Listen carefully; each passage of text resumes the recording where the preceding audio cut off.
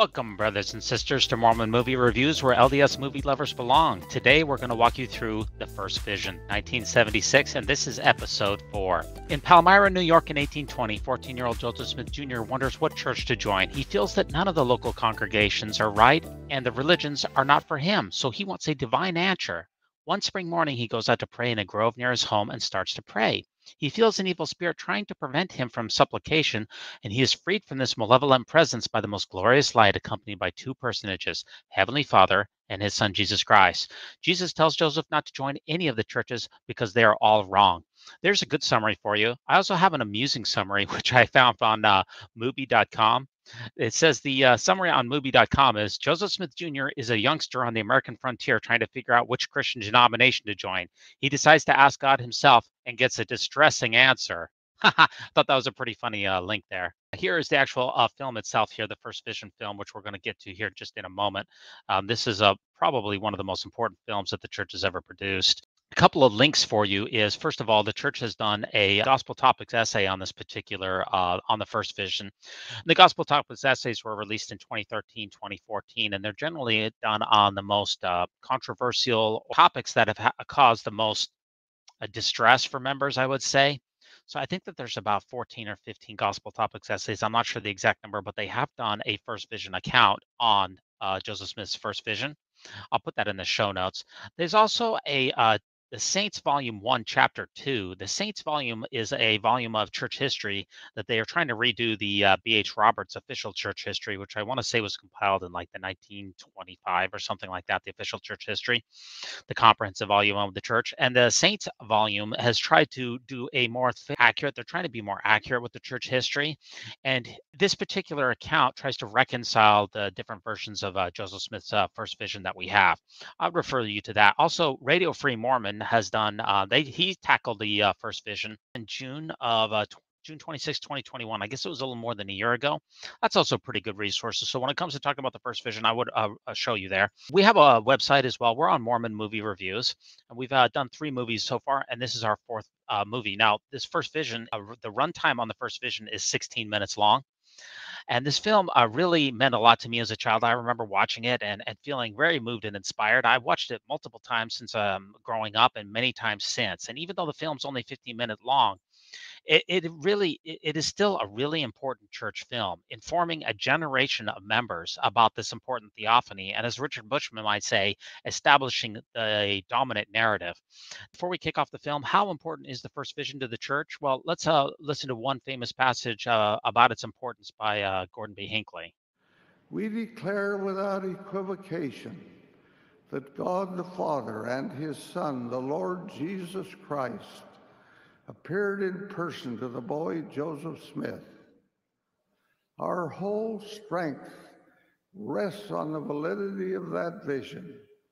It either occurred or it did not occur. If it did not, then this work is a fraud.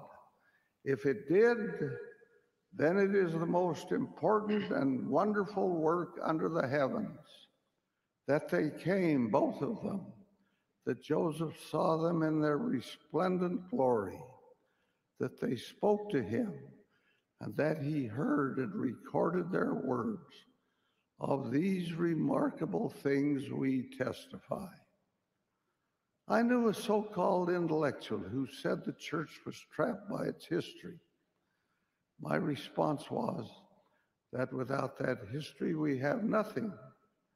The truth of that unique, singular, and remarkable event is the pivotal substance of our faith. President Hinckley there, he thinks it's extremely vital. In other words, he's trying to separate the idea that, and he even points out to one of his doubters there that there's the idea that you could not believe in the First Vision and still participate in the church. It seems like he's really drawing a line in the sand there. Either it occurred and the church is true, or it did not occur and the church is false. And that's a narrative that has become more dominant over time. It has become more strengthened over time. I do want to talk about what the producer of the show said about this, and there's a great article here. Casey Griffiths' introduction to the Joseph Smith's First Vision came when he was a young boy.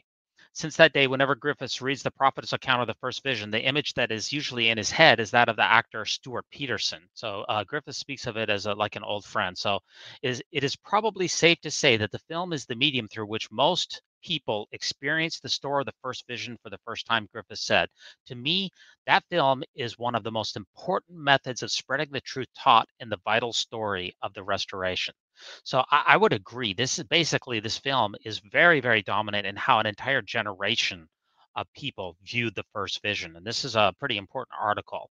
Now, it has been almost 50 years since this film was first released. So, how does the modern day church approach the first vision?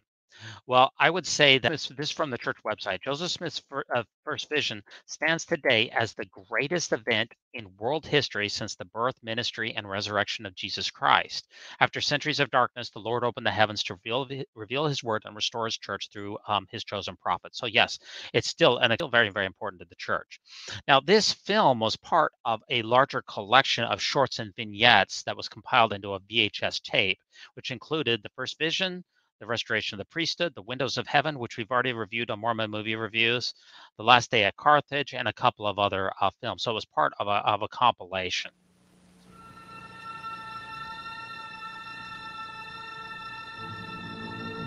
Now it opens with the Spirit of God. And of course, it's got the titles on here. So it's showing that the church is giving an explicit endorsement. Under the direction of the First Presidency and Council of the 12, that's giving it a high level of review. One would expect that if it's being released under that auspice, that it would be as accurate, or in other words, it would represent the church's position as faithfully as possible.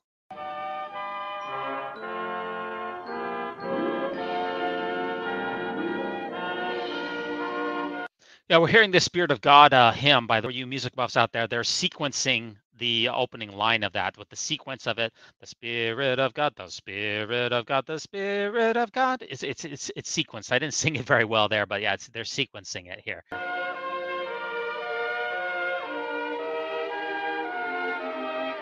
So we got Stewart Petersen here, who we're seeing here afar off, and he's running in the field here. Here's a picture of Stewart Petersen, all the way back when he was portraying Joseph Smith, and then he's portrayed a lot of other films to this day. He was an active member of the Church of Jesus Christ of Latter-day Saints, and he's really quite famous for his role in this particular film. He's portraying, of course, Joseph Smith Jr., prophet of the restoration, and this is probably the most important picture or daguerreotype that we have of Joseph Smith, which has only been released in the last little bit and is almost, I would say, more likely than not, is an authentic picture of him. Producer and director is David K. Jacobs, and David K. Jacobs graduated from Weber College with an Associates of Science. He completed a Bachelor of Science at Brigham Young University. He was part of the Brigham Young University Motion Picture Studio and involved with quite a few different productions there. And he ended up completing his PhD in the history of motion pictures produced by the Church of Jesus Christ of Latter-day Saints. That's a dissertation that I probably need to read. Throughout the ages, God has communed with man. Okay, and we're hearing a narrator here. The narrator is Francis Uri. And you might recognize Francis Uri from our Mormon Movie Reviews Volume 1, which is where we reviewed The Windows of Heaven. He was noted for his acting career both on the silver screen and on the stage, and probably best known for his work as portraying Lorenzo Snow. The men who were chosen to receive his direct words were called prophets. Stewart Petersen, he had a brief career as a star of G-rated films in the late 70s. He was born in 1960 in Cokeville, Wyoming, and he was 16 years old when he made the film. He's probably best known for Where the Red Fern Grows and Seven Alone. I looked up a quote from Petersen, and he said, "I wasn't really anxious to do the first Vision film, but my family counseled me that maybe it would be something that would help the church," end quote. Centuries of darkness and apostasy from Christ's teachings, God once again chose to reveal himself to mankind.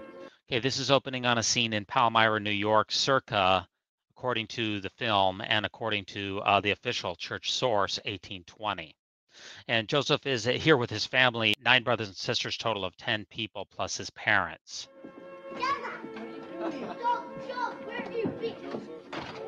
The revelation came in answer to a humble prayer by the 14-year-old boy, Joseph Smith, in the year 1820 near Palmyra, New York.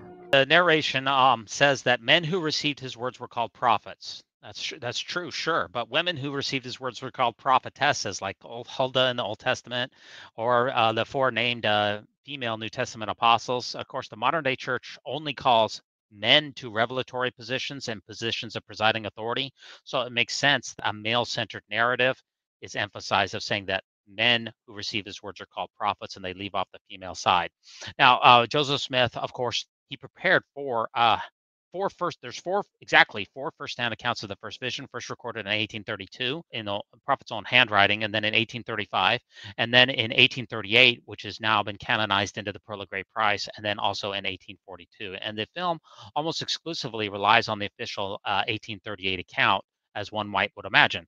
There's also several other secondary accounts of the first vision, perhaps as many as 5 solid secondary sources. And by the way, the Community of Christ calls this experience the Grove experience and not the first vision. They're saying that this is the year 1820. That's a somewhat controversial date, as some say that the largest revivals in the Palmyra area were actually in 1824.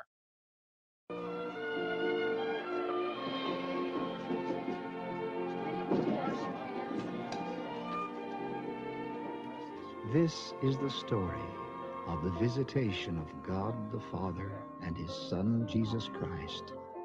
Okay, by my count, we're seems to be missing somebody here because this is prior to Alvin passing away.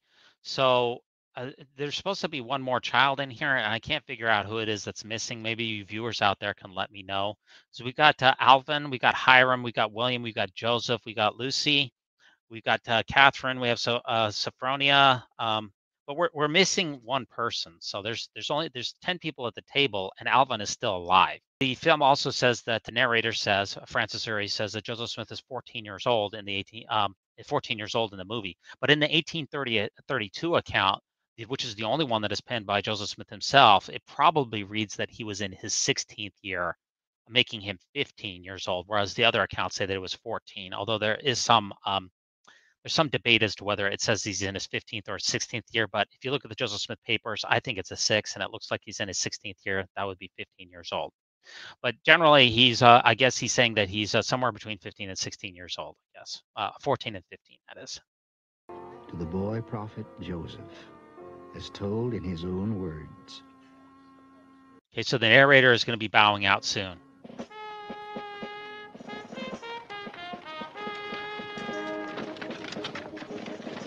Now, this little fanfare here seems to be used as kind of a summoning device. They're calling forth the people to come to what appears to be a religious revival. But there's a great deal of evidence that suggests that the revival that is depicted in the first couple of minutes of this film actually took place in 1824, not 1820. There may have been some small revivals in 1820, but the best documentation for large-scale revivals like that, like what's portrayed in this movie, is in 1824, or maybe as early as 1817, but that would make Joseph Smith quite young. I'm so glad you came with us.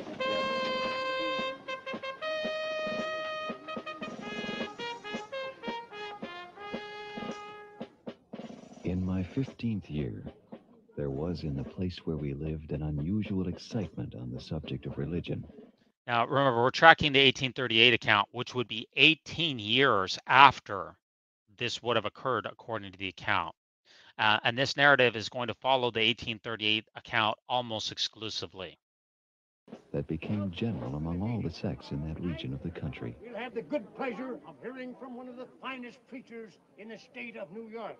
Now notice, and this is what we're going to see in all of the shots here, Joseph Smith seems to be kind of outside the congregation. He doesn't fit in. He's always on the periphery. He's never in there. He's never really enthused about what he's hearing or what he's doing. They portray Joseph Smith as an outsider. There's something unusual about him. There's something special about him. He's not part of the orthodoxy. He's not one of the blind sheep. And as a child, I really remember emphasizing with Joseph Smith in this particular in this film quite a bit. Reverend Bailey.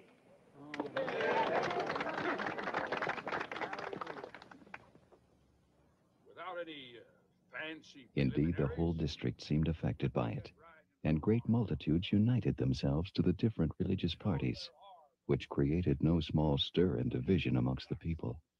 some crying low here and others low there. Or we were damned. That's all there is to it. Saved or damned? Without faith, it is impossible to please God. The preacher here again is quoting from Hebrews chapter 11. And once again, we see Joseph Smith, he's not like everyone else. Everyone else is already in the church. Joseph Smith, he is not. It makes him seem like he's running from church to church. He's running. He's working as hard as he can. He's trying to find answers, and he's just working so hard.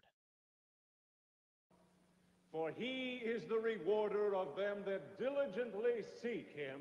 Hebrews 11. By grace, not by works. But I don't believe one word he said. But it was straight from the Bible.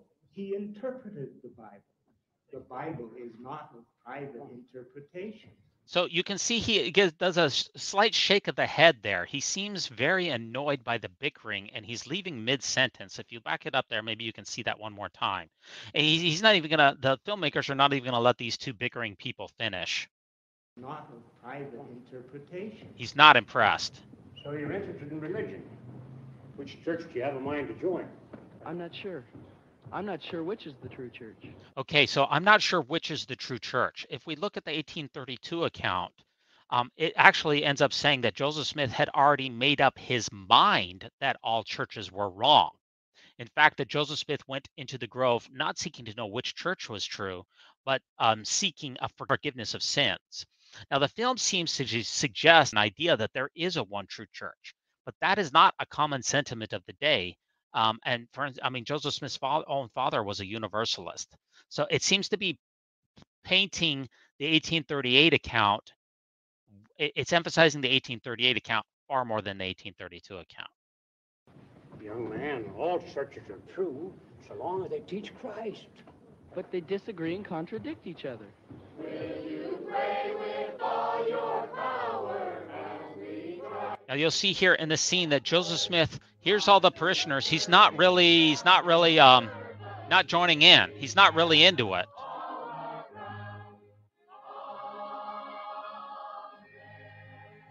He's not drinking the Kool-Aid. He's not really singing here. He's not buying into what they're trying to sell. He's different. He's special. He's not convinced. Right now is the time for you to declare your faith by baptism as to whose side you are really on. Notice he's he's outside of everyone else. The Lord's or the devil's? Devils! I need the Lord. Brother, I want to give my soul to God. Oh, yeah. I believe. I believe. This is the single greatest line in Mormon cinematic history. I've got to listen to it once again. I need to get this on the ringtone on my phone. Just hear this one more time. This is Lethe Tache, who does a lot of cameos and was in 14 church films. Maybe you recognize her from The Mailbox and a few other important church films. But this line should be inscribed on her tombstone in Midway, Utah. And I just love this line. I want to hear it one more time. I need the Lord. Brother, I want to give my soul to God. Oh, yeah. I believe. I believe. Now that's a line, okay? During this just a quick note before we move on. The professors of religion in this film, specifically the preachers and the pastors and the bishops, they're made out to look like fanatical kooks. God or the devil. They're just really kooky. They're extremists. They're not relatable. They're just it's like bad choices that Joseph Smith, all he sees from the professors of religion is bad choices. And the followers, the congregations, they're just dumb sheep. They're just following along with cattle calls. They're just singing the songs, and they're just, he's facing really, really bad choices here. Now we're going to join back up with the official narrative now. Time of great excitement, my mind was called up to serious reflection and great uneasiness, considering that all could not be right, and they skipped over, though my feelings might be poignant as well. So they're kind of carving it up. They're leaving ellipses in here to try, for the sake of the film, to try to keep it short. But they're not reading it word for word. But what you hear is a direct quote. They're chopping it up. God could not be the author of so much confusion. I determined to investigate the subject more fully. One Lord, one faith, and one baptism. So evidently he's reading from the New Testament in the Epistle to Ephesians, chapter 4. One baptism, not three different ways. It says right here, one faith. But why do all the churches differ so much? I love how it shows Joseph Smith upstairs in the Palmyra farmhouse with all of his siblings. That's really accurate. And what's the light coming from in this scene again? Bible. Why do they interpret the same scripture to mean so many different things? And if there's one Lord, and one faith, and one baptism, why are there so many churches? Hiram, Samuel, look out of the way. Here comes the tree. Look out of the way. Look how close these guys were to the track of this tree. I mean, they were only a couple of feet away. If you know anything about how trees fall, everybody clears out. So, I mean, it's amazing to me how close that they were. How much solitude, we saw Joseph Smith inside the house reading on his own. How much solitude do you think you would have in a small house living with 11 people with absolutely nobody around? And a couple of other questions. Why does the narrator, there's Joseph Smith narrating, but then there's the other narrator. Why is the other narrator so old? He sounds like he's 70 years old. It seems like we should be hearing more from Joseph Smith as the narrator. And by the way, they skipped in that last scene the part where he said he felt somewhat partial to the Methodist sect and felt some desire to be united with them. So just a couple of small notes. So great were the confusion and strife among the different denominations that it was impossible for a person young as I was, and so unacquainted with men and things, to come to any certain conclusion who was right and who was wrong. Now, I don't know if the filmmakers did this deliberately, but the axe right there makes its appearance in this particular scene. It was noted later on in a secondary source that Joseph Smith left an axe in the woods and then went back to it to say the prayer. So the axe kind of marked the location of where he wanted to be. And you'll see that in Saints Volume 1, Chapter 2.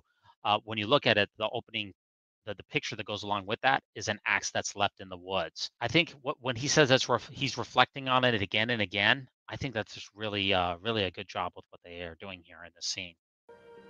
But though my feelings were deep and often poignant, still I kept myself aloof from all these parties.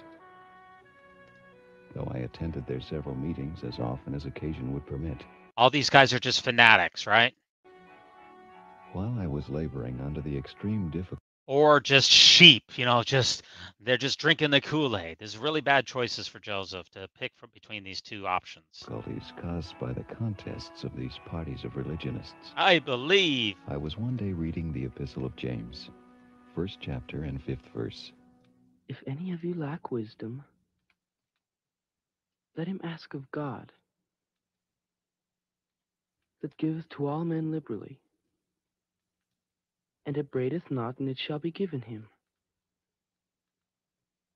But let him ask in faith. If any of you lack wisdom, let him ask of God, that giveth to all men liberally, and upbraideth not, and it shall be given him. But let him ask in faith, nothing wavering.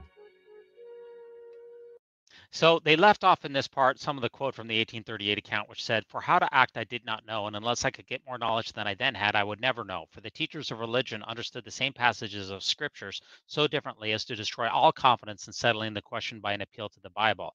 I taught these same words time and time again to investigators on my full-time mission to Washington, D.C. in the 1990s. I just want to back it up a tiny bit because you can hear a little trumpet in the background. And I think the trumpet is kind of like a light bulb that's going off in Joseph Smith's mind. It's a clever little motif that they put into the score. So listen for this trumpet. Ask in faith, nothing wavering. Never did any passage of Scripture come more power to the heart of man than this did at this time to mine. It seemed to enter with great force into every feeling of my heart. I reflected on it again and again, knowing that if any person needed wisdom from God, I did. So Stewart Petersen, he's got to do a lot of acting in this movie without much dialogue. Mostly it's just him contemplating things. So it's kind of hard to have a movie when your main actor has very few lines.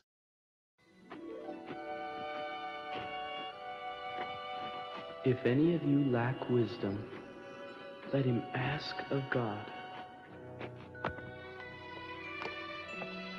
But let him ask in faith, nothing wavering.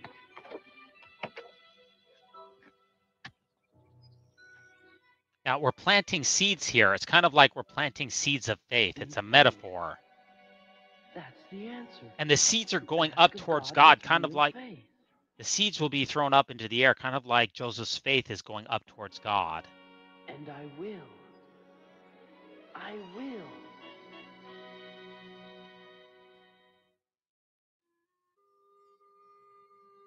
Okay, now we hear the hymn, "Oh, How Lovely is the Morning." Now, there's supposedly a blooper in this section.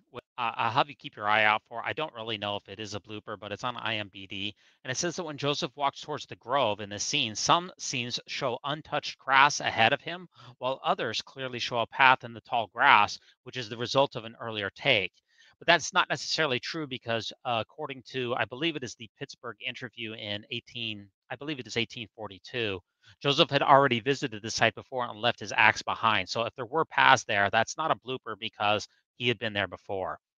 This particular scene, it was shot on location in the spring of 1975 in near Palmyra, New York. My determination to ask of God, I retired to the woods to make the attempt. It was on the morning of a beautiful, clear day, early in the spring of 1820.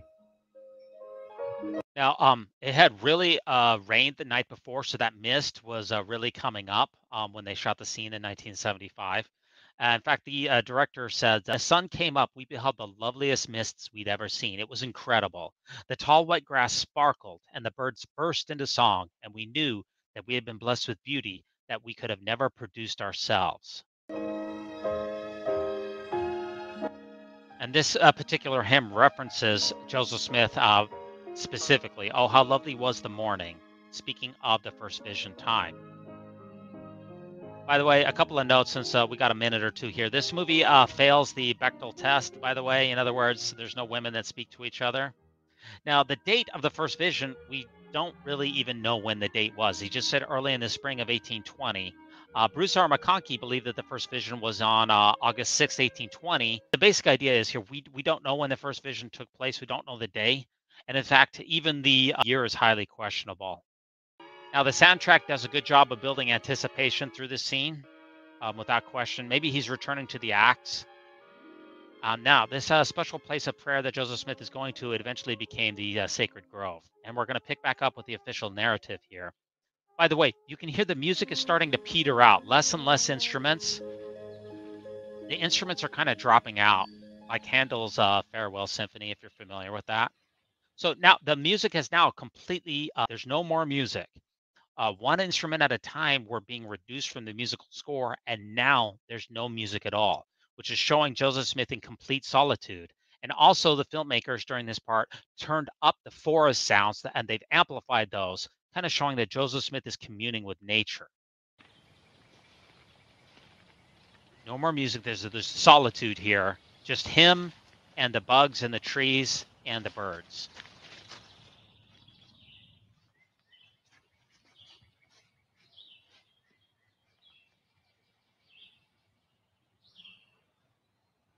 After I had retired to the place where I had previously designed to go, having looked around me and finding myself alone, I kneeled down and began to offer up the desires of my heart to God. But something bad is about to happen. Our Father, which art in heaven,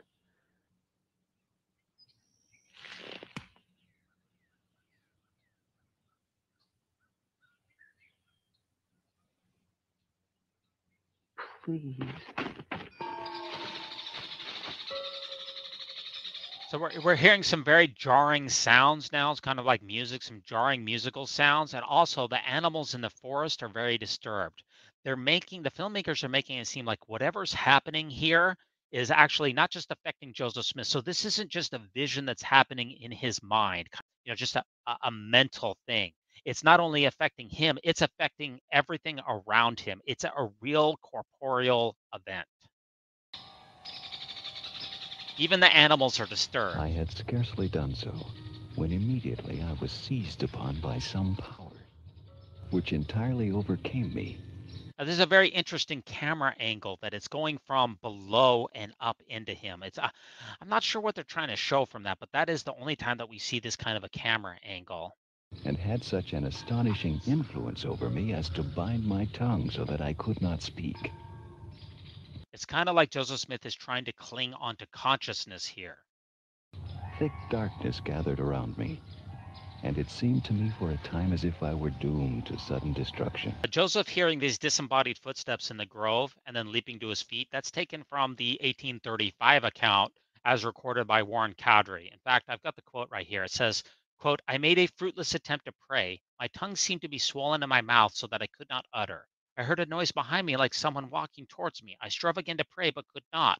The noise of walking seemed to draw nearer. I sprang upon my feet and looked round, but saw no person or thing that was calculated to produce the noise of walking. So I kneeled again, and my mouth was opened, and my tongue loosed." So it's a pretty good rendition of that. And by the way, there's no malevolent presence in Joseph doesn't record any malevolent presence in his first 1832 account.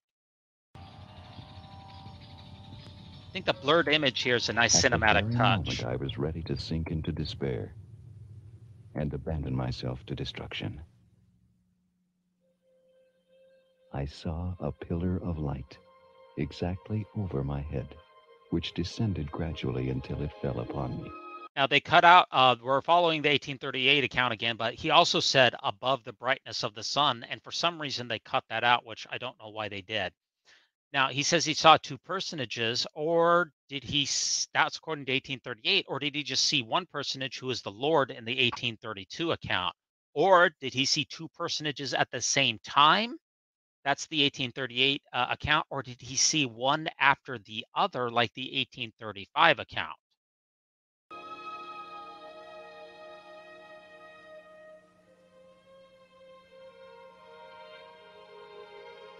It no sooner appeared than I found myself delivered from the enemy which held me bound. When the light rested upon me, I saw two personages, whose brightness and glory defy all description, standing above me in the air.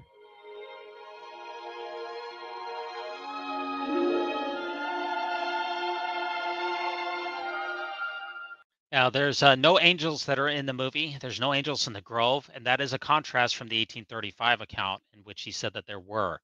Now, the two beings here, do they look identical to you? Not sure.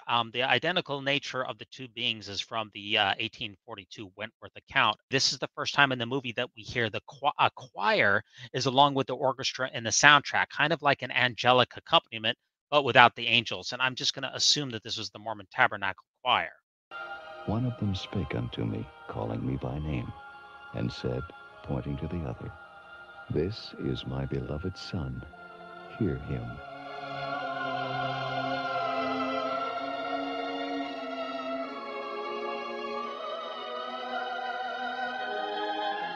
No sooner did I get possession of myself than I asked the personages which of all the churches I should join. Now, remember, that is in the 1838 account, but in the 1832 account, Joseph Smith had already come to the conclusion that all the churches were wrong, and he was going into the grove to receive a remission of his sins. I was answered that I must join none of them, for they were all wrong, and that none of them was acknowledged of God as his church and kingdom. Now, the filmmakers decide to leave off of the official narrative here that all of their creeds are an abomination. All the professors of religion are corrupt. They draw near unto me with their lips, but their hearts are far from me. That's from the official 1838 account, which they leave out here. Perhaps these are somewhat unpalatable and controversial topics, which might not do very well in a wider audience. And I was expressly commanded to go not after them, at the same time receiving a promise that the fullness of the gospel should at some future time be made known unto me. Now, God tells Joseph Smith that he should not join any other churches and that the restoration would be forthcoming. So it's a little strange that Joseph Smith's mother and a couple of his siblings joined the Presbyterian Church. I think it was a short time, it might have been a couple of years after that. And of course, this movie makes no mention of Joseph Smith receiving a remission of sins that's emphasized in the first two accounts of the first vision. And in the earliest accounts, the divine messengers, divine messenger or messengers, makes no mention of corrupt churches whatsoever.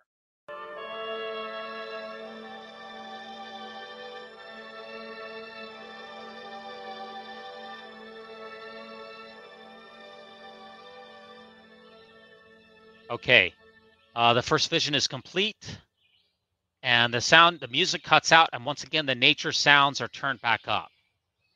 And we're going to return back to the official church, the canonized version of the first vision here once again.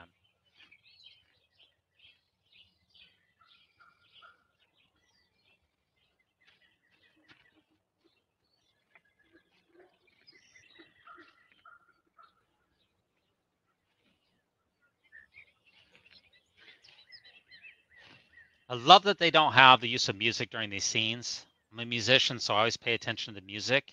It really just gives you a nice, peaceful feeling.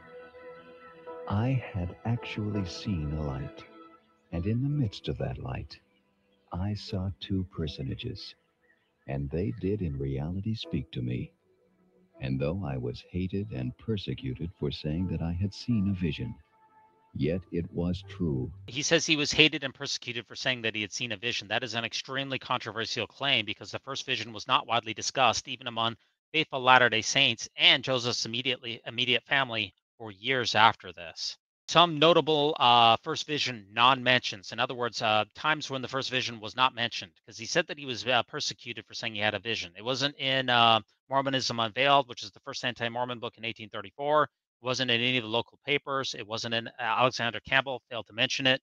J.B. Turner also did not mention it in 1842 in Mormonism for All Ages.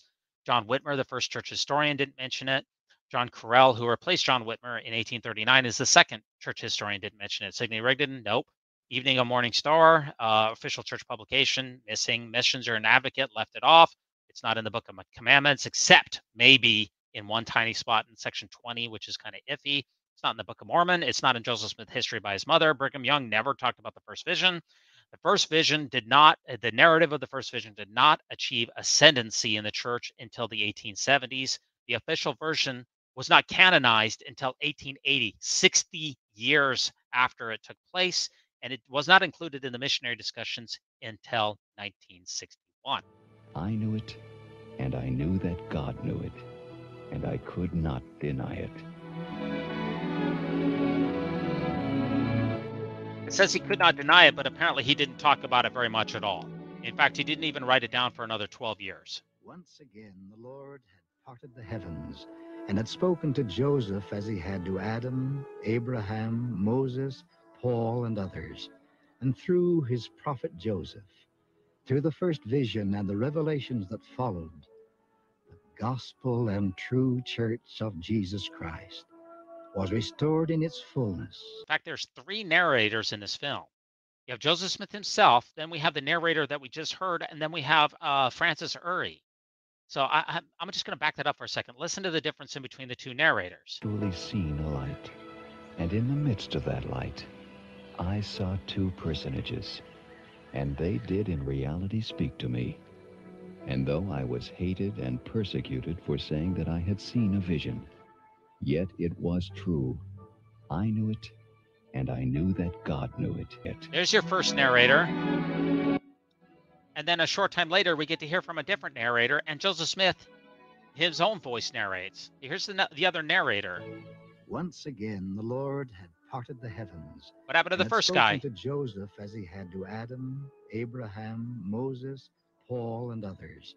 And through his prophet Joseph, through the first vision and the revelations that followed, the gospel and true church of Jesus Christ was restored in its fullness to the earth. Now, we don't get to see this, but immediately after this, as soon as he got home, what did he tell his family? Well, we have this from Joseph Smith's mother. He said when he returned from this experience, quote, "I have learned for myself that Presbyterianism is not true," end quote. And that's what he told them. That is rather a small takeaway from this incredible theophany, wouldn't you say so? If the film's version of Joseph Smith seeing two beings at the same time is true, in other words, that Joseph Smith knew that there was a tritheistic Godhead in 1820, why is the Book of Mormon seemingly Trinitarian? And then why don't the canonized lectures on faith teach what Joseph Smith learned in the Sacred Grove earlier? Why doesn't the Book of Commandments reflect a tritheistic Godhead?